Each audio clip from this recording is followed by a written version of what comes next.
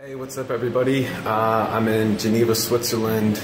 We just had the opening of the art exhibit I've been planning and working on for the last couple of months here at a space called Commun, and just wanted to give you all a walkthrough and show you all the different projects that have been going on. I'll start with the mushroom one for the mushroom folks to see first, and if you're interested in other remediation and ecological art engagement projects in this part of the world, watch the whole video. Alright, so here we are in the mushroom space, and the idea behind this started with the organizer, or one of the main people involved with Les Commun, and also its associated artist residency called Utopiana here in Geneva, which was initiated around the idea that these bricks that make up the ground, these wooden bricks, are polluted with unknown substances due to this building being an old factory. And one of the organizers, Anna, heard about mycoremediation, wanted to try to see if she could remediate the bricks. The city said no because they own the building, but that inspired this idea of learning about mycoremediation and presenting it, and it eventually evolved into sort of a ontological question about what is our engagement with our environment, how can we engage with other organisms and work with them to better understand our world and have a more active participatory role in how it's transformed in a variety of ways. So this space was designed by myself. We kind of came to a bunch of different ideas about how to present some really fundamental concepts behind mushroom cultivation and mycoremediation, so it's easy to understand for the new person, but also does something practical and actually resolves something, but presented in hopefully in an interesting way. First, we start with the cultivation area. For anybody that cultivates using liquid culture practices, submerged fermentation will recognize that we start up top with the liquid mycelium, and then on progressive shelves we have jars of millet that have been inoculated with that culture. This is pretty much everything in the install is pearl oyster, Pleurotus austratus, because it's easy to grow and also quite remediative. So these jars were inoculated just a little over a week ago. These about 5 days ago, and these ones just 2 days ago. So it's nice to see the progress of the mycelium and for people to understand what's going on there. And here we've intentionally polluted some soil with used motor oil, and then mixed that with the sawdust spawn, a little bit of grain spawn as well for extra nutrition, as well as pasteurized straw for easy, accessible nutrition, known as a co-substrate. When you're doing a remediation project, you want to incorporate something easy for the mushroom to use, a lot of fuel for the fire, while it's burning and working on the more complex stuff like the used motor oil. So you can start to see, we only did this just a few days ago. It's kind of sweaty and moist in there, but you can kind of see the mushrooms actually popping off behind that fog and grow into the soil. So the idea with this one was sort of trying to replicate an oil spill on a very small scale, so people can understand what's one way that we can work with these scenarios that are quite dramatic in a relatively practical and straightforward way. And this is arguably one of the easier remediation practices, working with mushrooms, cleaning up chemically polluted solid substrates like soil. Over here we have something that's a little bit more on the home front with household waste, where we've inoculated cardboard that's been soaked in oil and mixed out with spawn and coffee grounds. So the idea being that obviously coffee grounds common waste, but then if you have a leaky engine, which a lot of us do, you can put cardboard underneath that when you park your car, and then mix these materials together, again the coffee providing extra nutrition while the mushroom works on the oily cardboard. And here again it's a little bit sweaty, but you can see the mushrooms popping off quite well. We had extra spawn, so we capped it with some sawdust and grain spawn just for nice effect. It's going to be a nice thick white cap. Not really necessary, we just had extra spawn, we thought it might look nice. And then of course we're weighing it down with bricks, so there's pressure and there's good contact, but kind of not too much. You don't want to restrict airflow because the mushroom won't be able to grow well. And then here's some simple air filters. Probably need to remove the lid and get some of that moisture out. It gets really warm in there really quickly, so the mushroom's really cooking away and doing a lot of metabolism. This part is for sort of an elaboration off my research with growing mushrooms on cigarette butts, an idea I had years ago, and then maybe I'll link to the YouTube video I did a couple years ago talking about this idea, and now we are furthering the research finally now that I'm done with my book. It's something I've been wanting to go deeper with. So these are all tubes that folks made at a workshop the other weekend. And so people did different combinations of coffee grounds, non-smoke filters, smoked filters, and sawdust spawn or grain spawn. So just a few different variables. I left it open. wash your hands, some alcohol, and then just spray down the cigarette butts so they don't get too wet. We did the little test tubes just because it looks nice and you know, quite beautiful, but you can do larger jars. A lot of people have followed up on this idea that I presented a couple years ago and have done it on larger scales, jars, buckets. Do it on your porch, smoke a cig with your friends, tell them all about it. Here we have just a basic fruiting environment. Any mushroom grower will recognize this type of setup, or at least the principles behind it, which is that we want to, of course, suspend our mushroom block. So this is after the mycelium's grown through a primary substrate or a fruiting substrate. And here we're doing a really simple sort of PVC ladder to suspend them. It's a really cheap but quite effective way to make shelving or makeshift horizontal space for your fruiting blocks. And we're filtering that, or sort of funneling it into this collection tray, the moisture that is. And that's being provided in part by this humidifier.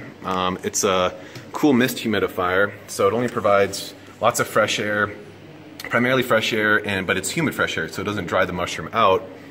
And then a couple times a day, the people that are working at the art space will spray down the interior of the plastic to raise the humidity a bit. We want about 90% or so to initiate pinning and fruiting, and then you drop it to 80, 85, depending on the species, to get it to fruit. So again, this is pearl oyster, nice, easy mushroom. Here, this is a project I helped work with Anna to develop, but it's also a big part of her idea and sort of design, which was to grow sort of replacement mushroom bricks. Again, sort of building off her initial idea to try to remediate these polluted bricks that make up the art space and evolving that in two different ways. So we wanted something, a dark material. So here we're working with coffee grounds. Oysters on coffee, as many of you probably know, is a great growing medium and experiment. And sure enough, the mushroom's growing well. So she'll probably, we were talking about it, she's either going to build a little fruiting environment over these and open the lids and fruit mushrooms off the top, or maybe just dry them out, let them shrink down a little bit, and then pop them out like these. These are not the best examples. My son didn't grow through with it. This is actually some other type of material she was experimenting with before I got here, but it sort of serves the purpose for now, eventually getting many of these bricks popped out. Over here, we actually took one of the bricks and actually shaved it, shaved the contaminated top layers of the wood off, so some are much more contaminated than others. Shaved that and then pasteurized it. These four are pasteurized. As you can see, the mushroom's actually really growing into them. We just did this maybe 2-3 days ago. It's really growing into it quite well. Pasteurization makes it easier for the mushroom, but of course the heat changes the chemicals in the wood, so it's not maybe the most direct representation of the mushroom remediating, but it is in a sense. If there's heavy metals in there, which they think there is, it's accumulating those, and likely breaking down many toxins or at least chemicals into something. We don't know what, because we have to test for that. Over here, these four were not pasteurized. You can see the mushroom's not growing quite as quick. So it's a good example of how pasteurization can really help. And then what I'm suggesting is once these ones grow through and the mushroom adjusts to the wood and the crude chemicals or some of their byproducts, then adding non-pasteurized. And so it's this incremental baby stepping. It's similar to how I developed training oyster mushroom to eat cigarette filters, and it represents the acclimation process of the mushroom to new things. Fungi are always adapting to their environment, learning new things, getting better, always teaching us about how to engage and be challenged by our environment. And this is one really great example of how you can learn from that and also learn to work with mushrooms even better. And then over here is a chromatograph or chromatography image made from one of these bricks. This was made by an Italian artist involved in the show that I'll show in a second, or in a few minutes once we get over there. And I'll explain how that's done, but this is a nice representation of the compounds that are in the brick. So we have heavy metals in the center, and lighter molecules and chemicals going out from the center. This is a process used in biodynamics to test soil composition, but you can test really anything, and it's this really beautiful representation of chemical composition. Got the text written out for other folks to see. Basically everything I just sort of showed on the walls and on the blocks, but just another way for people to easily read it. All right, go over here.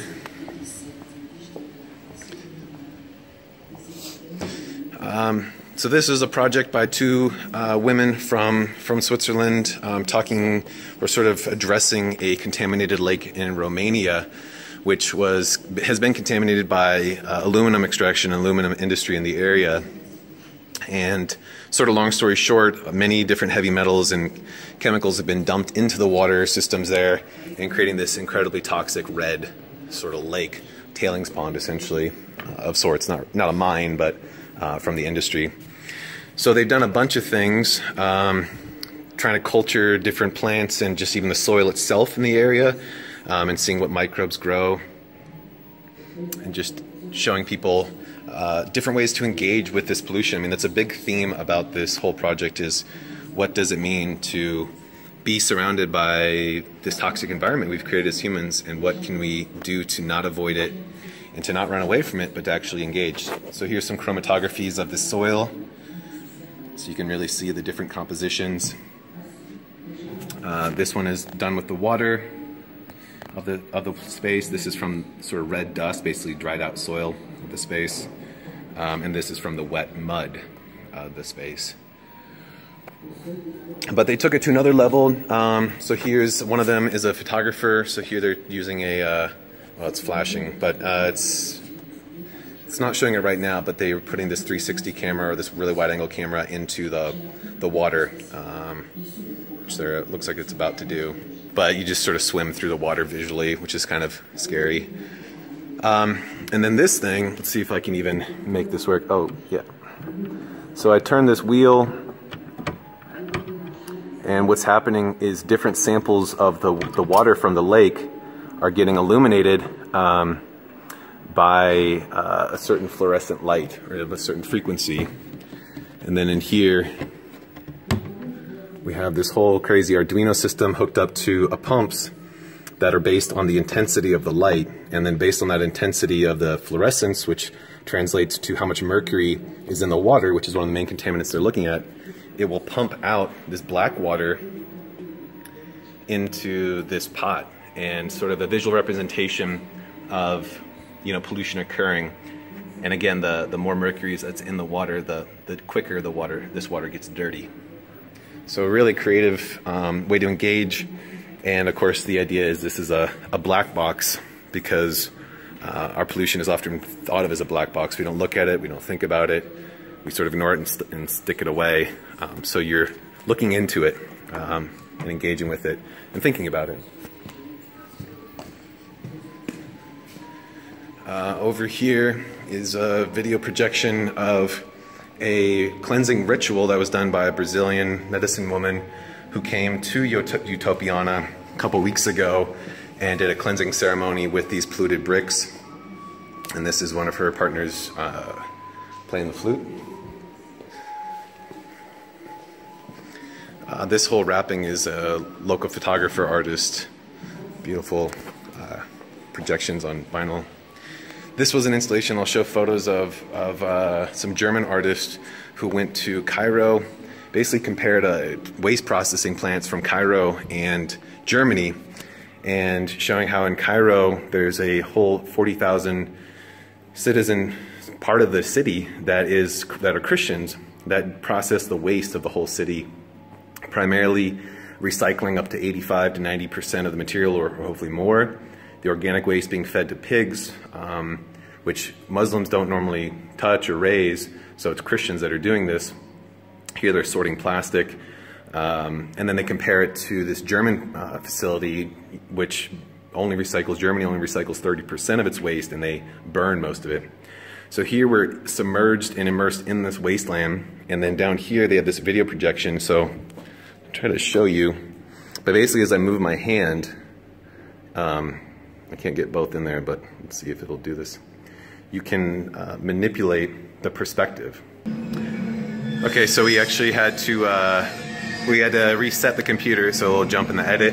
But what's pretty amazing is, so with my hand here, and there's some sensors and there's 6 directional speakers all around, I can change the perspective of this 360 view of this wasteland that you're engaged with. So you're immersed in this waste city, and so throughout this video, they move through different parts of the town, but while you're here, you can sort of choose your perspective on it.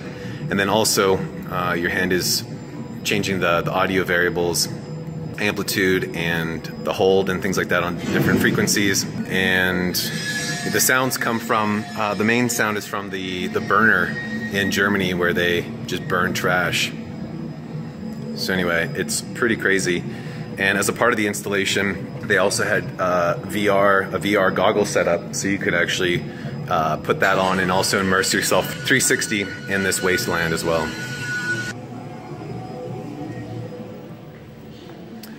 And then out here we have these chromatographies. Actually, I'm not sure what it's called in English, it's what the Italian artist was calling them, where she went around Geneva and sampled soil from, I don't know, about 20 different sites, and then did these chromatographic images where, again, basically this is absorbed paper. She creates a silver nitrate solution and dissolves or sort of mixes the soil into it, puts a filter paper in the center like a cone, and then it wicks up the water into the paper and then disperses into the paper from there. So it's sort of a wick, absorbing wick. And then, like I say, the heavy metals stay in the center and lighter weight chemicals go out. And then this is enzymes and different lighter weight nutrients and things. So really incredibly different images created, incredibly beautiful. And like I say, it's done in biodynamic farming as a way to test soil and sort of read it in a way, just another visual representation. But also a way to sort of see the different chemical makeup. I mean, obviously you can't necessarily translate what this color means or what that color means, but you can see the differences in soil and maybe even see before and after a remediation project or before and after a pollution occurrence, what happens. And then lastly over here, some local architects sampled algae from the streets after a rainfall and basically just collected rainwater from pockets, like potholes in the street, and then put that into these test tubes that they're aerating, or not test tubes, but large beakers, and to filter the air. The air in this building actually smells. You can sort of smell this chemical something going on when you walk in. So the dirty air is being pumped in through the air stones on the ground, percolating through, and the algae can accumulate the heavy metals in the air that might be floating around and also sort of scrub perhaps other compounds. But it's obviously a very beautiful installation. And then the fresh air is coming out of a second tube into this tube. And there's actually air coming out. And so they sampled from different streets. They didn't identify the algae, but it's likely, they think, probably very closely related species, if not the same species in many places. There's 3 that they got from culture banks, so this is one they know the species of, so it's not from the street, but from a known sample. This is from just out in the back alley of the art building that we're in, or the museum. And some different parks and streets and things nearby. So this is cool, and of course the synergy between algae and mushrooms certainly goes into, this wasn't pre-planned, but it's always good with the synchronicity that mushrooms and lichens, fungi and algae go together as lichens, and certainly in cultivation practices of the future we'll incorporate algae to provide the tons of fresh air the mushrooms need while scrubbing the CO2 that they're pumping out. So anyway, thanks everybody for watching all that, and I'll post probably a link to some photos so you can see things more close up and what have you, and share, like, all that kind of stuff.